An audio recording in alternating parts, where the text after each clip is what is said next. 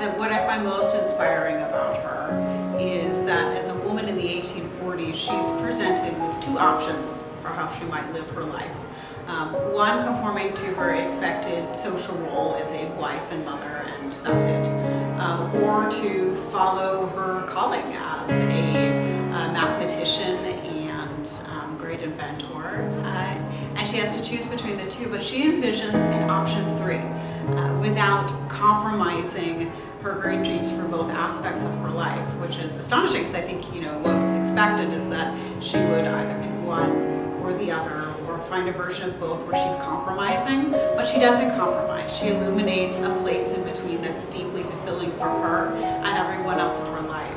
So that possibility of imagining other spaces, other roles in society for yourself and ultimately for others is quite inspiring.